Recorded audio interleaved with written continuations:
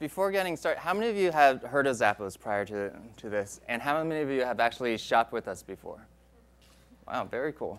So normally when I do the survey to a random group of people, the ratio is actually about 2 to 1 women to men. And a lot of women I've asked, or men that I ask, say they haven't personally shopped from us, but their wife or significant other has. And a lot of times it's the significant other buying for the guy. And I was actually giving a tour in Las Vegas a few years ago to an executive from one of the major record labels.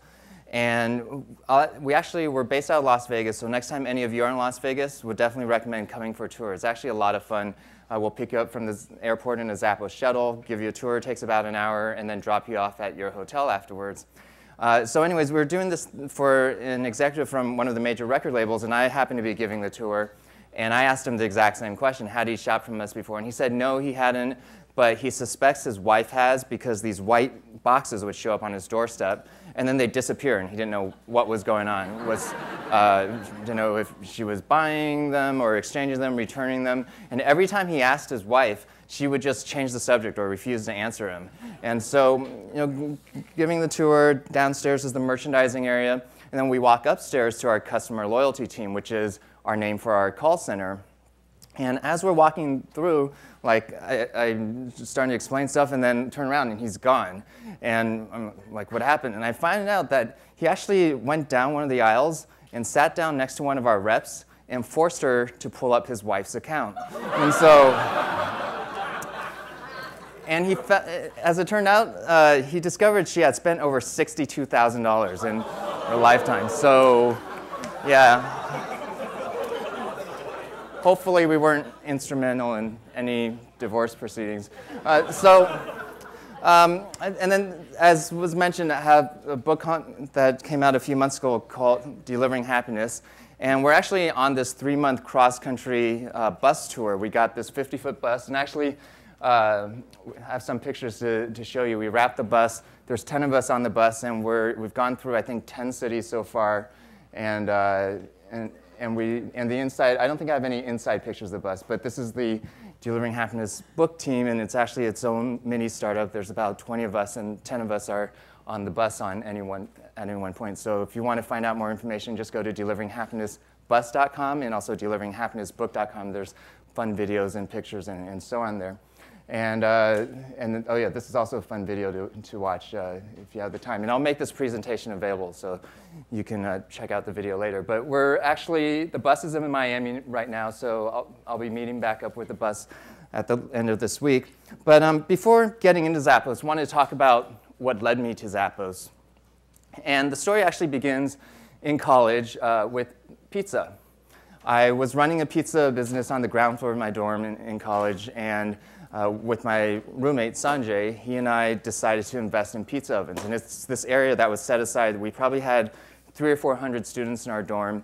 And the way it would work is every year there'd be a new set of students that would run that grill. It was called the grill area downstairs. And so one year we were the highest bidders, and we bought it from the owners from the previous year. And we decided to invest in pizza ovens, and we hired other students, set the menus, dealt with suppliers, and so on. And occasionally I was making the pizzas myself.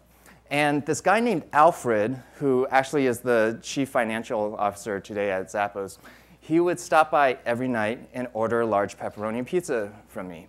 And this is actually how we met. And to me, it actually wasn't that weird he was doing it, because I had heard about his reputation, and he was known to actually really eat a lot of food. He had nicknames like Monster or Human Trash Compactor. And literally, there'd be nights when there'd be 10 of us late night at a Chinese restaurant, and he would just finish everyone's leftovers.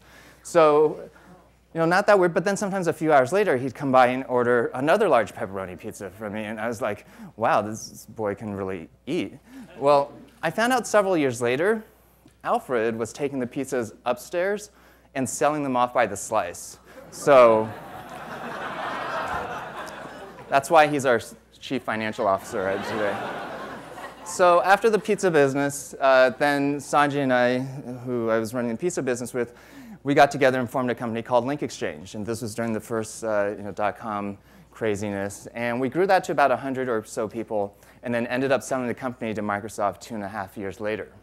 But what a lot of people don't know is the real reason why we ended up selling the company. And the real reason is because it just wasn't a fun place to work at anymore. And the company culture just went completely downhill. I remember when it was just 5 or 10 of us, it was your typical .com. It was a lot of fun. We were working around the clock, sleeping under our desks, had no idea what day of the week it was, trying to remind ourselves to shower occasionally, but lots of fun. And as we were growing, we hired friends and friends of friends. And I remember there was a friend of mine that was on a cross-country trip from New York, and this was all out of our apartment here in San Mateo at the time. And he stopped by to help out, and then he actually never made his way back home. He ended up joining the company. And that worked really well until we got to about 20 people. We were having a lot of fun, and then we ran into a really big problem when we got to 20 people. And the problem was basically we ran out of friends. And so we're trying to figure out, okay, what do we do now? We didn't know how to hire people. And so we started just figuring it out on our own. And we ended up hiring actually all the people with the right skill sets and experience, but they weren't all necessarily great for the company culture. And by the time we got to 100 people, I myself dreaded getting out of bed in the morning to go to the office. And that's kind of a weird feeling because this was a company I co-founded, and I felt like, you know, if I felt that way, how must all the other employees feel? So that's really what led us to sell the company to Microsoft. And after the sale, myself, Sanjay, and most of the early employees, we all left the company shortly thereafter. So after that sale, it worked out well financially, trying to figure out, okay, now what do I want to do with my life? And I'm the type of person that gets bored really easily and always excited by new ideas. And so Alfred and I got together and we formed a fund and invested in about 20 or so different internet companies. And in my mind, I was like, wow, this is a great way to really just get exposed to a lot of different businesses and ideas and so on. And making the investments was actually pretty exciting and pretty fun. There was always some new idea, some new business, and this was in the beginning of the internet days. But then after we had made all the investments and there wasn't any money left to invest in the fund, I realized that at that point, and for me at least, investing was pretty boring. I felt like I was sitting on the sidelines, and I really miss being part of building something. So started thinking about what do I want to do, and out of all the companies we had invested in, Zappos happened to be one of them, and it was both the most exciting and the most promising. So basically within a year, I joined Zappos full time, and I've been with Zappos ever since. Some of you may have heard it was about a year ago that Amazon announced they were acquiring Zappos. And except it's actually very different from most acquisitions that Amazon has done in the past. In most of their acquisitions, the plan is to integrate the company being acquired into the parent company, and then eventually the original company kind of loses its identity and everything's integrated into the mothership and absorbed there. Whereas for us, as a precondition for even considering to explore the deal, we told them that we would only consider it if Zappos could remain independent, if we could continue to grow our brand and our culture and our way of doing business our way. And the great news is they've remained true to their word. So from our point of view, it's just as if we swapped out our board of directors for a new one. So once a quarter, instead of flying to the Bay Area, we now fly to Seattle once a quarter for the equivalent of a board meeting. So most people, when they hear about Zappos, think of us as an online retailer of shoes because that's how we started. But internally, we actually have a different mentality. We have a saying that we're a service company that just happens to sell shoes. And in fact, we sell a lot more than shoes today. We sell clothing, beauty products, housewares, kitchenwares, and so on. And we're actually hoping 10 years from now, people won't even realize we started out selling shoes online. We really just want to build the Zappos brand to be about the very best customer service and customer experience. And in fact, it doesn't even have to be limited to online. We've actually had customers email us and ask us if we would please start an airline or run the IRS. And we're not going to do either of those things this year. But 20 or 30 years from now, I wouldn't rule out a Zappos Airlines that's just about the very best customer service and customer experience. So one brand that we look to for inspiration sometimes is Virgin. They're in a whole bunch of different businesses, music, airlines, and so on. The difference is the Virgin brand is more about being hip and cool, whereas we just want to be about the very best customer service. So our whole philosophy is let's take most of the money that we would have spent on paid advertising or paid marketing, and rather than buy our exposure, instead let's invest it into customer service and the customer experience. and let our customers do the marketing for us through word of mouth. On any given day, about 75% of our orders are from repeat customers. And we basically grew from no sales in 1999 to, in 2008, was the first year where we hit $1 billion in gross merchandise sales. And actually, even despite the bad economy, we've actually continued to grow over the last 2 years. In fact, our net sales for Q1 this year were up almost 50% year over year. And people ask us, what did we do differently over this last 24 months? And we actually didn't do anything differently, and it's not because of anything we did over the past 2 years. It's because of all the investment we made prior to that we continue to grow because of the loyalty of our customers. And the number one driver of all that growth is through repeat customers and word of mouth. So these are some of the questions that we ask ourselves in terms of thinking about how to deliver great customer service. And we internally use the word wow when thinking about how we should treat customers, but we use it as a verb. We talk about how do we wow our customers, and also how do we wow our employees and the vendors that we work with. And it starts with the policies you see on our website. We offer free shipping both ways, so a lot of people will order 10 different pairs of shoes, try them on in the comfort of their living room with 10 different outfits, and then send back the ones that don't fit or they don't like, and we encourage that type of behavior. We have a 365-day return policy for people that I guess have trouble committing or making up their minds, and they can take a while to return products. And most websites, it's very hard to find contact information. Usually it's buried 5 links deep, and maybe it's an email address you can only email once. Whereas for us, we take the exact opposite approach. We put our 1-800 number on the top of every single page of our website because we actually want to talk to our customers. And it's funny because sometimes I'll be speaking at a branding or marketing conference, and there's a lot of discussion about consumers being bombarded with thousands and thousands of marketing messages every day. How do you get your message to stand out? How do you get your brand to stand out? And should they be investing millions of dollars in this 30-second Super Bowl ad that people may or may not be paying attention to? Or should they be leveraging the latest in the social media fad? And for us, as kind of low-tech and unsexy as it may sound, we found that the telephone is actually one of the best branding devices out there because we have the customer's undivided attention for 5 to 10 minutes. And if we get the interaction right, we find that the customers remember that for a very long time and tell their friends and family about us. And we run our call center very differently from most call centers. We don't have scripts. We don't have this concept of average handle time, which most call centers have, which is all about how quickly can you get the customer off the phone in the name of being more efficient. But we're not trying to maximize for efficiency. We're trying to maximize for the customer experience. And we don't upsell. And so going back to the no call time, I actually just got an email last night. A new record was set for the longest phone call ever. It was 8 hours and 3 minutes long. So yeah, I don't know how the bathroom situation worked out for that one. But so, and it may seem weird that for us, we're an internet company. 95% of our sales go through the website. So why do we focus so much on the telephone? And what we found is actually, on average, almost every customer calls us at least once sometime during their lifetime. And it's actually usually not to place an order. Most of our phone calls do not result in orders. It might be their first time going through the returns process, and they just need help stepping through the process of printing out the return label for the first time. Or maybe they have a wedding over the weekend and they just want some fashion advice. And I think we have some customers that call us because they're lonely, and we'll talk to them as well. So that's our call center. And then for our warehouse, we actually run it very differently from most warehouses as well. Most warehouses, they let the orders pile up so that when the picker needs to walk around, there's higher picking density, more efficient, doesn't need to walk as far. For us, we run our warehouse 24/7, which is not the most efficient way to run a warehouse. But we're not trying to maximize for efficiency.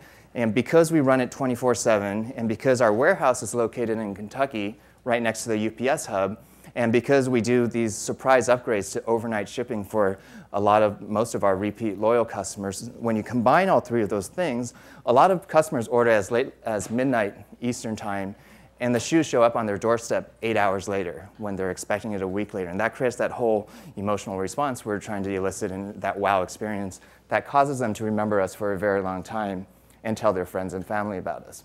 So for all this focus on customer service and building our brand to be about customer service is actually not the #1 priority of the company. Our #1 priority is company culture. And our whole belief is that if you get the culture right, most of the other stuff, like delivering great customer service or building a long-term enduring brand, will just happen naturally on its own. And our belief is that a company's culture and a company's brand are really just two sides of the same coin. The brand is just a lagging indicator of the culture. And if you think of, ask random people about what they think of the airline industry as a whole, and usually you'll get back responses about bad customer service or apathetic employees and so on. And like it or not, that is the brand of the industry, even though no airline set out for that to be their brand. So we really focus on getting the culture right. So what are some of the things that we do to really help build our culture? Well, it starts with the hiring process. Everyone that's hired in our headquarters in Las Vegas, doesn't matter what position, you mean accountant, lawyer, software developer, you go through the exact same training as our call center reps. One of the weeks is actually later on when we send you to Kentucky and you do all the different warehouse functions, picking, packing, shipping, receiving, and so on. But the first 4 weeks, before you start your actual job, we do call center training, and we go over company history, the importance of company culture, our philosophy about customer service, and then you're actually on the phone for 2 weeks taking calls from customers. And the reason why we have everyone do that is because if we're serious about building our brand to be about the very best customer service and customer experience, then customer service shouldn't just be a department. It should be the entire company. And the other great thing about that is during our busy Q4 holiday season, which is now coming up, people from all different departments can and do help out, and they hop on the phones and help answer the phone calls. So that means we don't need to hire temps that may be bad for our culture. We don't need to hire temps that may not deliver the same level of customer service that we're looking for.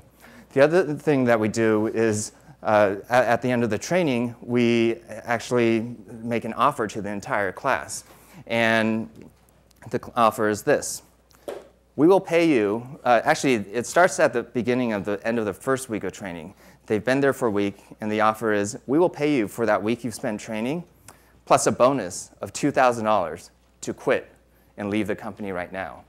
And that's a standing offer until the end of the training, and then we raise it to $3,000 and extend it a couple months beyond that as well. And the reason we initially did this was because we didn't want employees that were there just for a paycheck. And starting pay in Las Vegas is $11 an hour. There's plenty of other call centers there, and so it's a pretty significant amount of money. And on average, we found that actually about 2 or 3% of people end up taking the offer. The offer started several years ago at $100, and we actually keep upping the offer because we feel like not enough people are taking the offer.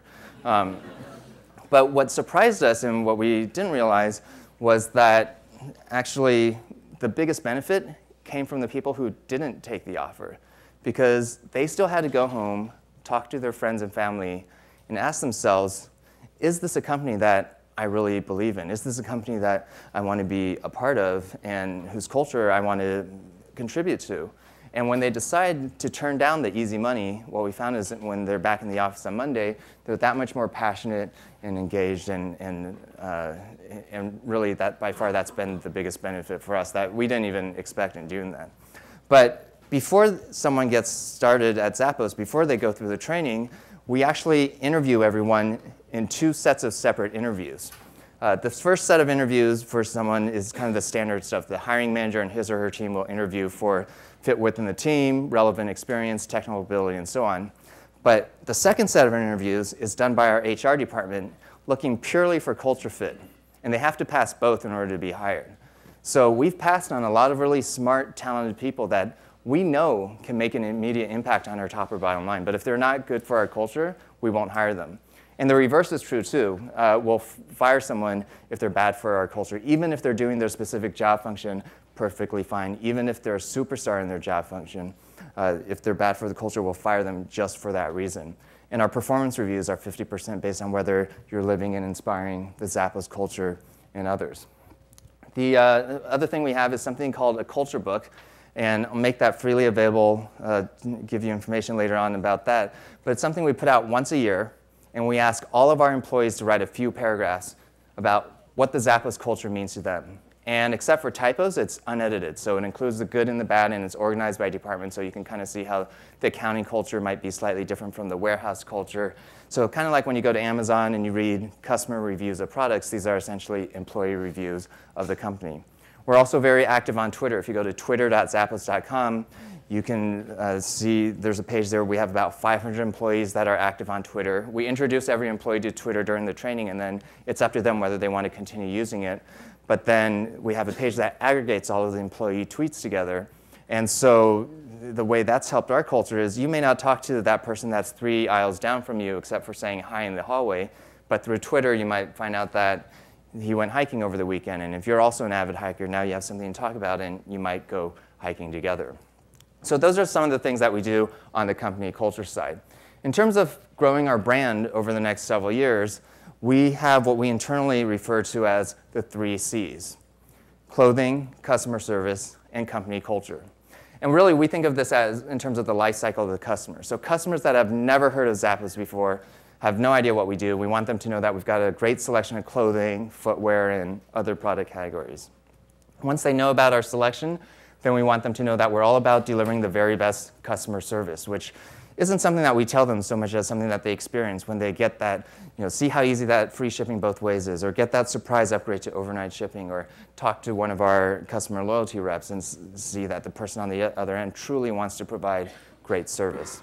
And once they know that we're all about delivering the very best customer service, then we want them to know about our culture and core values, which is essentially a formalized definition of our culture, because that's really the platform that makes all of that possible.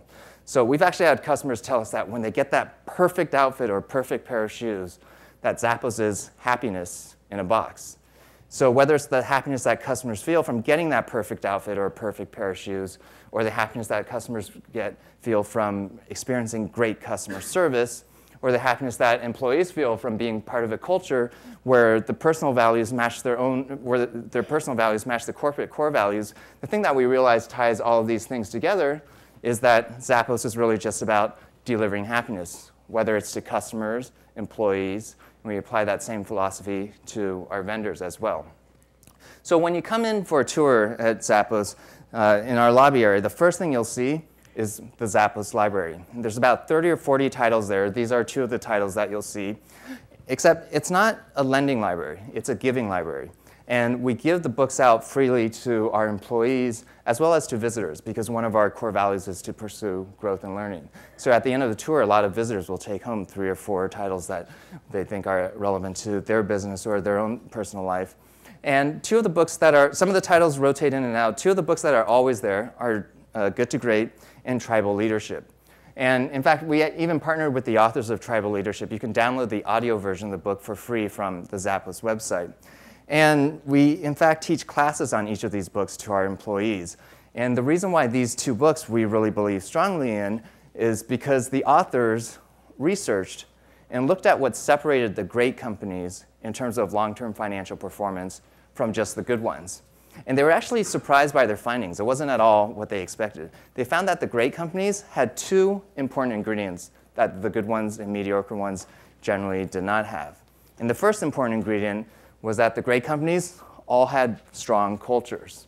And for us, we formalized the definition of our culture into 10 core values. And we actually didn't always have core values at Zappos. We've been around for 11 years, and it wasn't until 5 or 6 years into it that we rolled out our core values, because it was kind of something that a bunch of us, myself personally, resisted, because it felt like one of those big corporate things to do. And a lot of corporations have, they might call them core values or guiding principles or so on, but the problem is usually they're very lofty sounding. They kind of read like a press release the marketing department put out. They sound just like their competitors, and maybe you learn about it on day 1 of your job, but then it becomes this meaningless plaque on the lobby wall. Well, we wanted to come up with committable core values. And by committable, meaning we're willing to hire or fire people based on those values, completely independent of their actual job performance. And when you use that criteria, it's actually a really hard list to come up with. It took us a year to come up with it. And it wasn't just a few executives that spent a long weekend at an offsite somewhere and came up with the core values, but instead I just emailed the entire company and asked our employees, what should our values be? Got a whole bunch of different responses back and went back and forth for about a year, and then he eventually came up with our list of 10 core values. So this is our list of 10 core values. And we actually have interview questions for each and every one of these core values. And actually, one of the cool things that I like about the list we ended up with is if you do a Google search for any one of these core values by itself, in almost all the cases, Zappos is the #1 search result. Whereas take almost any other company, do a search for one of their core values, and page after page after page, you won't see that company name show up. So the one that actually probably trips us up the most during the hiring process is this last one, be humble, because there's a lot of really smart, talented people out there that are also egotistical.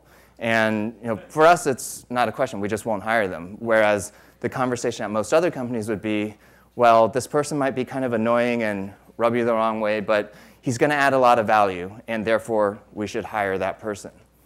And that one person may or may not bring the company culture downhill, but I think if you keep making compromises like that over and over and over again, that's why most large companies don't have great company cultures. But it's actually probably the one that's hardest to actually ask an actual interview question for, because you can't just say, how humble are you? And they say, I'm the most humble person in the whole wide world, right? And so, but one of the ways we test for this is a lot of our candidates actually are from out of town. And so we'll pick them up from the airport in a Zappos shuttle, give them a tour, and then they'll spend the entire day interviewing. Well, at the end of the day of interviews, the recruiter will circle back with the shuttle driver and ask how they were treated. And it doesn't matter how well the day of interviews went. If they didn't treat the shuttle driver well, then we won't hire them. It's not even a question. So I'll give some examples of other of interview questions we asked. #3, create fun in a little weirdness. One of our interview questions is actually on a scale 1 to 10, how weird are you? And if you answer a 1, you might be a little bit too straight-laced for the Zappos culture. If you answer a 10, you might be too psychotic for us. But it's actually not so much the actual number we care about. Our whole belief is that everyone's a little weird somehow, and this is really more just a fun way of saying that we really recognize and celebrate each person's individuality, and we want their true personalities to come out and shine in the workplace. There's so many people in corporate America where they're a different person at home on weekends versus when they show up into the office on Mondays. And they end up leaving a little part of themselves, or in a lot of cases, a big part of themselves at home. And that leads to discussions about work-life separation or work-life balance. And for us, actually, rather than worry about work-life separation, we really think about it in terms of work-life integration. We want the person to be the same person at home or in the office, because what we found is that's when the great ideas come out. That's when their creativity shines, and that's when true friendships are formed, not just coworker relationships. And that's really when people are in that environment, that's when the passion comes out, and that's really what's driven a lot of our growth over the years. Core value #4, be adventurous, creative, and open-minded. So one of our interview questions here is on a scale 1 to 10, how lucky are you in life? 1 is, I don't know why bad things always seem to happen to me. And 10 is, I don't know why good things always seem to happen to me. Well, we don't want to hire the 1s because they're bad luck, and we don't want bad luck to come to Zappos. That wouldn't be good. No, but this was actually inspired by a research study that I read about several years earlier, where they actually asked that exact same question to a random group of people. And they got some 1s, some 10s, a bunch of answers in between. And then afterwards, they had them do a task. And the task was to go through a newspaper and count the number of photos that were in that newspaper. But what the participants didn't know was that it was actually a fake newspaper. And sprinkled throughout the newspaper were these headlines that would say things like, if you're reading this now, you can stop. The answer's 37, plus collect an extra $100.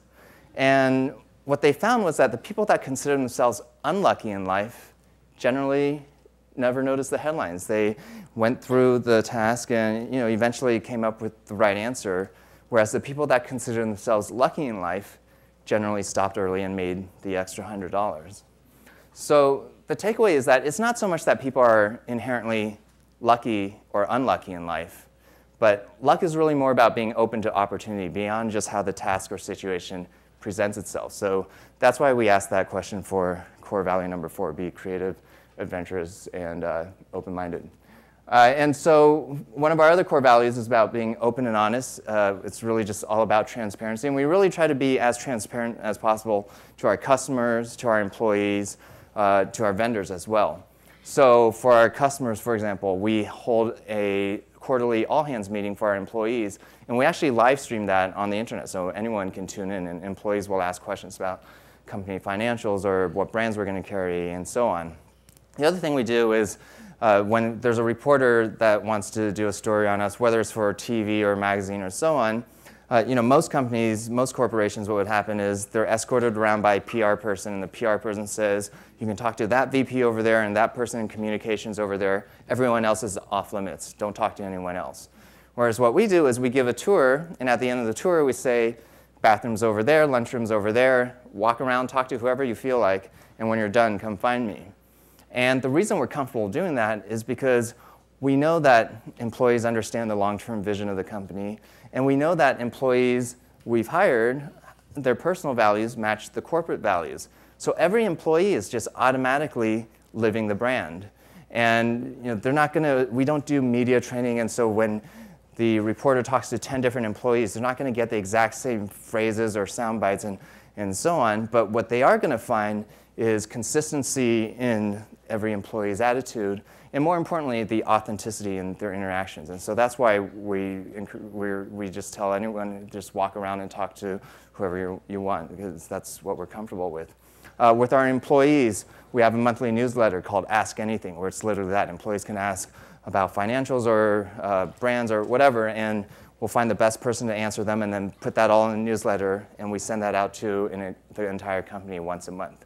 For our vendors, we work with 1,500 different brands, and they have access to this back-end system we call the extranet, where they can log in and view the exact same information our own buyers and merchandisers can view. So they can view on-hand inventory, sales, profitability, markdowns, and so on.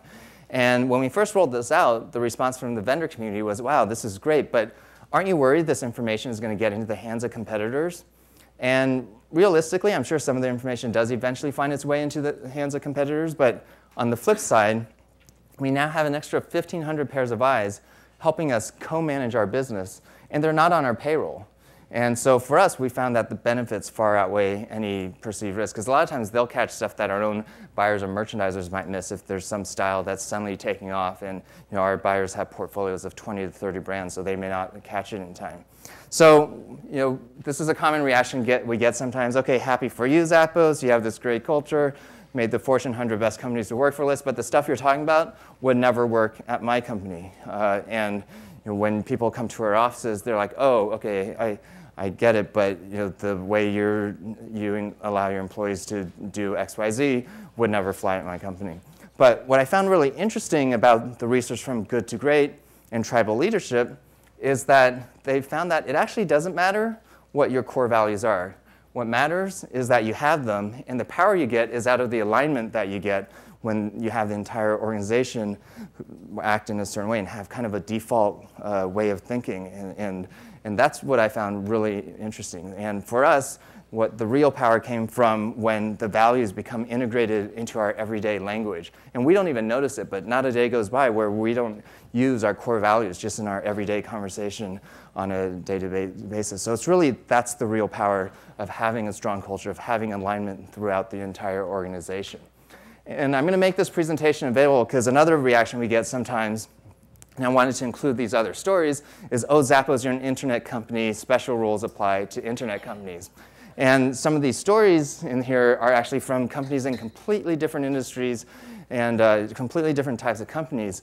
And one of the other ways we're transparent is actually we have this separate entity called Zappos Insights. It's actually its own website, zapposinsights.com, where we actually help other companies figure out how to build their own strong cultures and figure out their own core values. And there's a monthly video subscription service. There's also these 1-day and 2-day seminars where people and companies from all over the world actually fly in and go through these exercises. And one of the stories I included in there is a company that went through about a year ago called the Atlanta Refrigeration Company.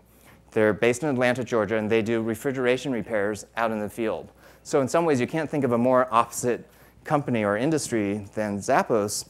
And they went back, focused on company culture, focused on delivering better customer service, And now they're reporting back that their customers are happier, their employees are happier. They even send us before and after pictures of their offices. And in a down economy, their revenues and profits are up. And so for us, it's just been really interesting and rewarding to see this whole idea of happiness as a business model work in other industries and other companies. So going back to Good to Great and tribal leadership, I said the authors researched, and they found there were two important ingredients that separated the great companies in terms of long-term financial performance from just the good ones. The first ingredient was the great companies all had strong cultures. And the second one is actually really counterintuitive, at least to me. And what they found was that the second important ingredient was that these great companies all had a vision that had a higher purpose beyond just money or profits or being number one in a market. And the weird thing and ironic thing about that is actually by having a higher purpose, it actually enabled these companies to generate more profits in the long run. And sometimes I'll be speaking at an entrepreneur conference, for example, and I'll get approached afterwards where entrepreneurs will ask, what's a good market to get into where I can make a lot of money? And my advice to them is, rather than have money be your primary motivator, instead, think about what would you be so passionate about doing that you'd be happy doing it for 10 years, even if you never made any money from it. And that's what you should be doing. And if you actually do that, it actually, in an ironic way, it greatly increases your chances of making more money in the long run because your passion is what's going to get you through the tough times. Your passion is going to rub off on your employees and your suppliers, and the customers are going to sense it. And it has this whole ripple domino effect. So I like to say chase the vision, not the money. There was a movie that came out several years ago called Notorious. I think it lasted a week in a theater, and I may have been the only person that saw this movie. But in the movie, Puff Daddy says to rapper Biggie Smalls, also known as Notorious B.I.G., don't chase the paper, chase the dream. I just wanted an excuse to put this picture up here in a business talk. So if you're an entrepreneur, think about what would you be so passionate about doing that you'd be happy doing it for 10 years, even if you never made any money from it. And that's what you should be doing. And if you have employees that report to you, then think about what's the higher vision and greater purpose in their work beyond just money or profits or being number one in a market, because that's what's actually going to help inspire them. And there's a lot of consultants and books that talk about how to motivate employees, and there always seems to be a new trend in the latest management fads. And there's different ways to motivate employees. A lot of corporate America actually motivates employees through fear. You can also motivate employees through incentives, and you can motivate employees through recognition. And all of those things work up to a certain extent. But what we found at Zappos is there's a huge difference between motivation and inspiration. And if you can inspire your employees by having a higher purpose in the company beyond just money or profits or being number one in the market, and if you can inspire employees by having corporate core values that match their own personal values, and not just the stated core values, but the actual practice core values, then you can accomplish so much more, and you don't really need to worry about the motivation part of it. The inspiration just will accomplish much, much more than the motivation part of it. So this is the evolution of our brand at Zappos. In 1999, it was just, okay, our vision was, let's just sell a lot of shoes. It's all going to be about selection. And then 4 years into it, in 2003, we all sat around and asked ourselves, what do we want to be when we grow up? Do we want to be about shoes, or do we want to be about something more meaningful? And that's when we decided, okay, let's build the Zappos brand to be about the very best customer service and customer experience. And a funny thing happened when we communicated this to our employees. We found that suddenly employees were a lot more passionate and excited about the company. And when customers called, they could sense the person on the other end of the line truly wanted to provide great service and wasn't there just for a paycheck. We found that when vendors came and visited us, they wanted to visit us more often and stay longer. And so all of these things had this kind of multiplicative snowball effect that drove a lot of our growth over the years. And then 2005 was when we switched from culture just being important to culture being the #1 priority in the company, with the belief that if we get the culture right, then most of the other stuff, delivering great customer service, building a long-term enduring brand, that'll just take care of itself. And then 2007, we started thinking about, okay, what are different ways we can provide great customer service? Some companies focus more on the technology and efficiency part of it. Well, we decided instead of going the high-tech approach to go the high-touch approach and really focus on building personal, emotional connections. And then 2009, we took a step back and realized, okay, customer service is about making customers happy. Company culture is about making employees happy. Let's just tie it all together and really have our vision be about delivering happiness to the world. And then from that expanding vision, that's what led to the development of ZapposInsights.com, which is a completely different business. Doesn't have anything to do with e-commerce or selling shoes online. So I wanted to tell another pizza story. And this actually happened a few years ago in Santa Monica, California. And I was actually at a Skechers conference, and it's one of the brands we work with, one of the footwear brands. And it was a long day, and at the end of the day, a bunch of us decided to go bar hopping. There were 3 people from Skechers and 3 people from Zappos, including myself. I'd never been bar hopping in the Santa Monica area before. So we went to the first bar, and someone ordered a round of drinks, and then someone, I can't remember who, decided to order a round of shots. So been a long day, we took the shots, finished the round of drinks, and then we went to the second bar, and someone else ordered a round of drinks to pay back for that first round of drinks, and someone else ordered a second round of shots to pay back for that first round of shots, and we're looking at it, and we determined that you can't waste alcohol, so we took the shots and finished the drinks, and then went to the third bar, and I'm actually unclear how many shots or drinks we had after that, but what I do know is that in California, last call is, I think it's 2 a.m. Is it 2 a.m.? Okay. I'm from Vegas, so last call isn't in the dictionary there. But so it's 2 a.m. And anyway, so finally lights go on. I don't know how many bars we've been to, and finally start walking back to the hotel room. And as we're walking back to the hotel room, one of the girls from Skechers asked if we wanted to all share a pepperoni pizza. And she was so excited. And we're like, yeah, sure. And she's like, oh, I'm so excited. I actually checked it out on the room service menu before we left. It was on page 17, item number 2. And I know when it comes, it's going to be super hot. And I don't want to burn the roof of my mouth. So I'm just going to blow on it and let the aroma slowly waft into my nose. And she kept talking about it and was super excited. And it was only a 5-minute walk, but it seemed much longer than that because she would not stop talking about this pepperoni pizza. So anyways, we finally wind up in someone's hotel room. She's super excited, calls room service, and then 10 seconds later, hangs up the phone, all dejected. And I asked her, what's wrong? And she said, apparently this hotel doesn't deliver hot food after 11 p.m. And she was like, oh, you have no idea how much I was craving that pepperoni pizza. And I was like, I think we all have a pretty good idea of how we were craving. But she was still really sad, and I'm trying to think about, okay, how do you cheer her up? And then I tell her the story of like how in college I used to make pizza, and this guy named Malford, and this is how we met. And at the end of my story, she looks at me and she's like, that's so not helpful right now. And so, Fred, who's also from Zappos, he and I are kind of brainstorming, and then we come up with the best idea ever. We say, oh, call Zappos, call Zappos. We're all about the best customer service. We'll take care of you. And really, in our inebriated state of mind, we thought that was the funniest thing ever. And so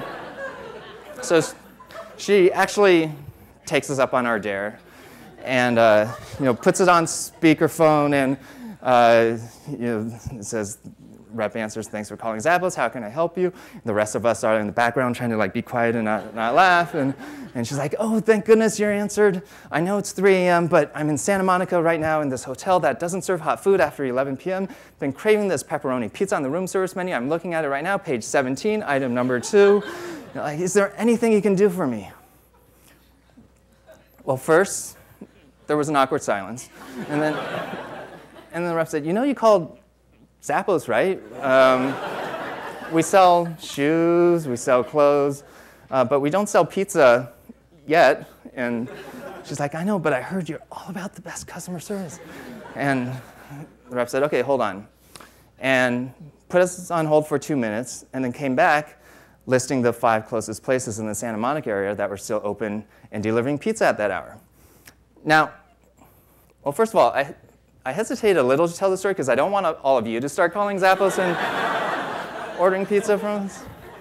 But clearly we don't have a process and procedure for late night drunk pizza orders. But it just goes back to, I just think it's a fun story to illustrate that if you get the culture right, then most of the other stuff like delivering great customer service and building your brand one story at a time, one phone call at a time, just happens naturally on its own. And these types of stories we are creating at Zappos literally thousands of times every single day. And that's how we've built our brand over the years. And these are questions that we think about. How do we create more happy memories for our customers? And how do we elicit more positive emotions? And really, we're in the memories and emotions business and stories business. And then we also think about how do we keep thinking differently and expanding what business we're actually in? How do we think bigger and think differently? And one of my favorite stories is about Cirque du Soleil, where they completely redefined the circus business. Prior to Cirque du Soleil, to have a better circus meant more elephants, bigger elephants, and the market research surveys, if they did them, would be doing exit polls, and they'd be like, were the elephants of sufficient quantity and of sufficient size, and and then that would tell them how to build a better circus. And then Cirque du Soleil just thought completely outside the box. So, anyways, just wanted to wrap up and actually take a step back from all of this business talk and have you guys actually think about this for yourselves. What is your goal in life? And think for yourself personally, what is your actual goal in life? And when I ask different people this question, I actually get a whole bunch of different answers back. Some people will say they want to, grow a company, especially at entrepreneur conferences. Some people will say they want to be healthy. And then I'll ask them why. So whatever your goal in life is, ask yourself why. And then people come up with another set of answers. They want to retire early or run faster. And then I'll ask them why again. And so whatever your answer is, just ask yourself why. And what's interesting is if you ask why enough times, almost everyone comes up with the same answer. And they're pursuing their goal in life because they believe it'll ultimately make them happier. So I started a few years ago reading about this whole field of research called the science of happiness. The official name is actually positive psychology, but it's based on actual research that's been done. So I'm not talking about go to the self-help section of a bookstore and think positive and you'll be happy, but actual research that's been done. And as I was reading about this, prior to 1998, most of psychology was about how do you take people that had something wrong with them and make them more normal. But almost nobody bothered to study how to take normal people and make them happier. So as I was reading about this, one of the consistent findings from the research is that people are actually very bad at predicting what will make them happy on a sustainable basis. Most people think, oh, once I get X, then I'll be happy. Once I achieve X, then I'll be happy. When the research shows, for example, lottery winners, look at their happiness right before winning the lottery, and then a year later it's the same or maybe a little bit lower than before. So people are bad at predicting what will make them happy. And then started thinking about, well, at Zappos, there's a science behind a lot of the stuff that we do in terms of website conversion, customer acquisition metrics, repeat customer behavior. And if the ultimate goal is happiness, what if some percent of time was actually spent just reading up on the research that's been done? How can that not only help personally, but how can it help the company in terms of making customers happy and making employees happy? Because it's not as simple as just asking customers or employees what would make you happy. A lot of people go through life trying to get to that ultimate destination of happiness, but a lot of people never get there, and of the people that do get there, most of them find that it's actually very short-lived, not quite what they were expecting. What if by reading up on the science of happiness, learning a little bit about the research, you can kind of shortcut some of it and go to the happiness much faster? So I just wanted to share some of the frameworks of happiness that I thought were most interesting from the research that I read. First, framework is happiness is really just about 4 things: perceived control, perceived progress, connectedness, meaning the number and depth of your relationships, and being part of something bigger than yourself. And what's interesting is you can apply this to business as well. Connectedness goes back to company culture. And I'll give a quick example for perceived progress. We used to hire people in our merchandising department at entry level and then give them promotions every 18 months. They get trained and certified and so on, and then in 3 years, they become a buyer. Well, we changed that a few years ago so that instead of a promotion every 18 months, we gave them smaller promotions every 6 months. Nothing changed. They still took 3 years to become a buyer. They still had to go get certified and so on. But we found employees were much happier because there was that ongoing sense of perceived progress. And it cost the company nothing to do that. Maslow's hierarchy, there's a book called Peak by Chip Conley, P-E-A-K, where he condenses it down to 3 levels. And so, for example, for employees, it's do they think of their work as a job or career or calling? And our whole goal at Zappos is to move them up that pyramid so that they're still employees at Zappos 10 years from now. And then the last framework I wanted to share real quickly are the 3 types of happiness: pleasure, engagement, and meaning. And the first type I like to call the rock star type of happiness because it's all about chasing that next high. And it's great if you can sustain it. The problem is it's very hard to sustain unless you're basically a rock star. And what the research has shown is that as soon as the source of stimuli goes away that's giving you that high, as soon as that goes away, your happiness just plummets and drops right back down to wherever it was before.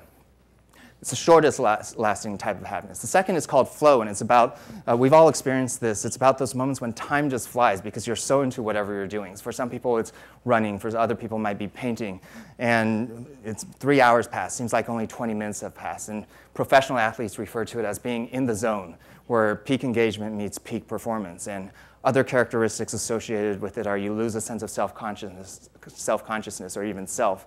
And basically, the strategy there is notice when it happens and then change your environment, your friends, where you live, your job, or so on, to have it happen more often. And the research shows that that's the second longest lasting type of happiness.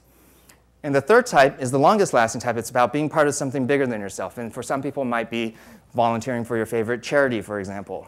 And what I found interesting is most people go through life chasing after the first type of happiness, thinking once I can sustain that on an ongoing basis, which is next to impossible, then I'll worry about the second type.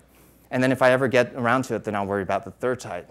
When, based on the research data, and purely on the research data, the proper strategy is figure out the third type first, layer on top of that the second type, and then anytime you experience the first type, it's just icing on the cake. So some books I would recommend. For a copy of this presentation, email Tony at deliveringhappinessbook.com. Make sure to include the book at the end in the URL or the email address. And for a culture book that I talked about, make sure to include your mailing address because it's a physical book, and we'll send it to you. Next time you're in Vegas, go to tours.zappos.com to get a free tour. We'll pick you up. And the subtitle of my book is, the title of my book is Delivering Happiness. The subtitle is A Path to Profits, Passion, and Purpose. And you need all 3 in order to have a business that will continue to grow. And companies, so many companies in corporate America focus on just the profits part of it and forget about the passion and purpose. And that actually ends up hurting their ability to generate profits in the long term. And then I had this weird aha moment where happiness, is really about being able to combine pleasure, passion, and purpose. And so, this whole idea of happiness as a business model is something that, through the book, we want to spread to other organizations and other companies. And I think we're just at the beginning of a very special time where we're all hyper-connected. Information travels so quickly. Companies' culture, companies' brand, that lag time is becoming less and less. And really, that's how we've approached things at Zappos. And just want to leave you with thinking about what % of your time do you want to spend reading up on the science of happiness, and how can that help yourself personally, your brand, or your business. And the research shows that companies that have a higher purpose actually generate more profits in the long term. And people that have a higher purpose actually are happier. Think about what is your company's higher purpose and what is your own higher purpose. And if through this presentation you've been inspired to make customers happier through customer service, or make employees happier by focusing more on culture and figuring out the vision, or just make yourself happier by reading up more on this whole science of happiness, if any of those things have happened, then I'll have done my part in helping us fulfill our own higher purpose, which is all about delivering happiness to the world. Thank you very much.